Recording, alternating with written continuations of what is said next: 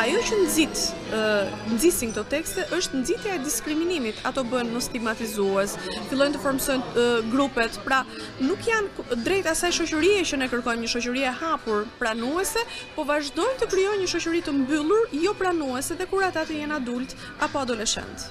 Edhe ky përkufizim i martesës që gjendet në sociologjinë e klasës 11, sipas psikologes Pampuri, është jo i plot dhe problematik. Nuk ka vetëm një martesë, ka disa martesa sot. Pra martesa sot nuk është mes burrit dhe gruas, por mund të jetë mes dy meshkujve, mund të jetë mes dy vajzave. Pra është koncept më i gjerë nga që kanë menduar, dhe këtë duhet ta mësojnë dhe fëmijët tanë. Edhe ky përkufizim i martesës që gjendet në sociologjinë e klasës 11, sipas psikologes Pampuri, është jo i plot dhe problematik. Nuk ka vetëm një martesë, ka disa martesa sot. Pra martesa sot nuk është mes burrit dhe gruas, por mund të jetë mes dy meshkujve, mund të jetë mes dy vajzave. Pra është koncept më i gjerë nga që kanë menduar, dhe këtë duhet ta mësojnë dhe fëmijët tanë. Këtë duhet ta mësojnë dhe fëmijët tanë. Këtë duhet ta mësojnë dhe fëmijët tanë.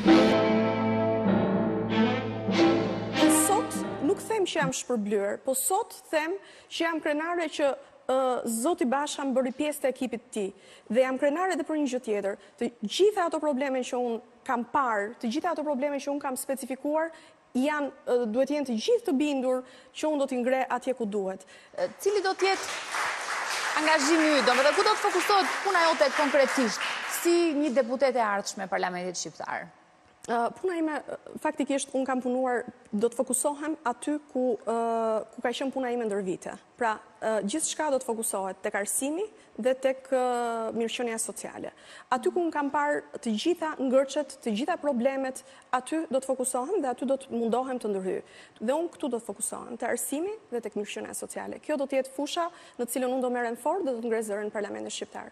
Edhe ky përkufizim i martesës që gjendet në sociologjinë e klasës 11, sipas psikologes Pampuri, është jo i plot dhe problematik. Nuk ka vetëm një martesë, ka disa martesa sot. Pra martesa sot nuk është mes burrit dhe gruas, por mund të jetë mes dy meshkujve, mund të jetë mes dy vajzave. Pra është koncept më i gjerë nga që kanë menduar, dhe këtë duhet ta mësojnë dhe fëmijët tanë. Këtë duhet ta mësojnë dhe fëmijët tanë. Ishte një përgjegjësi shumë e madhe. Për mua tani është përgjegjësi e madhe.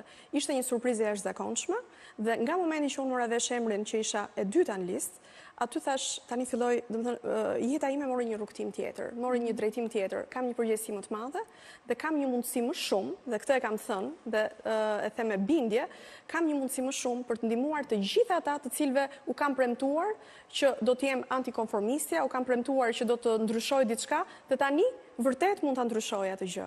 Kjo ka qenë gjithë fillimi dhe fundi i historisë. Unë nuk kam qenë pjesë e strukturave të Partisë Demokratike kur. Domethënë më herët të ishte thënë që ti mund të ishe kandidate për deputete? Absolutisht jo. Pra ti vetëm domethënë unë emërimin tim e kam marrë vesh të premten, duke u gdhirë shtunë në orën 1:30 të natës, kur kanë dalë listat e deputetëve. Dhe aty unë kam, domethënë ka qenë një emocion, cilin unë nuk e kisha provuar ndonjëherë, sepse ka qenë komplet surprizë për mua. Madje më merrnin në telefon dhe më thonin që paska dhe kështu.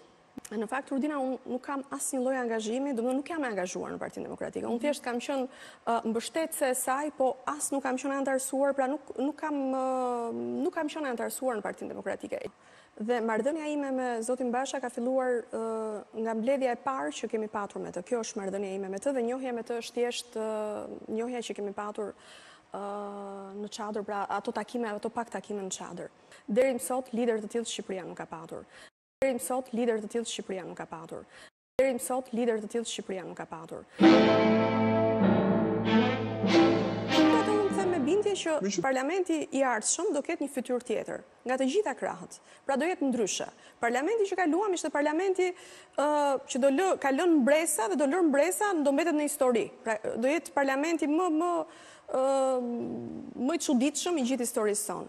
Besoj që parlamenti që do vijë është parlamenti i cili do të ketë një imazh tjetër, sepse të kërkosh diçka, jo gjithnjë mund ta kërkosh me zot lart, jo gjithnjë mund ta kërkosh me arrogancë, dhe jo gjithnjë mund ta kërkosh në mënyrë jo normale, jo njerëzore.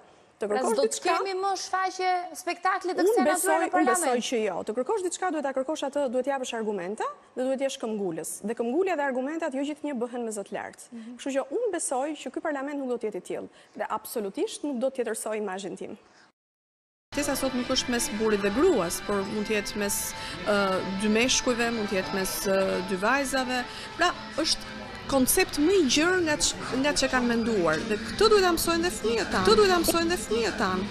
Këtë duhet ta mësojnë dhe fëmijët tanë. Këtë duhet ta mësojnë dhe fëmijët tanë.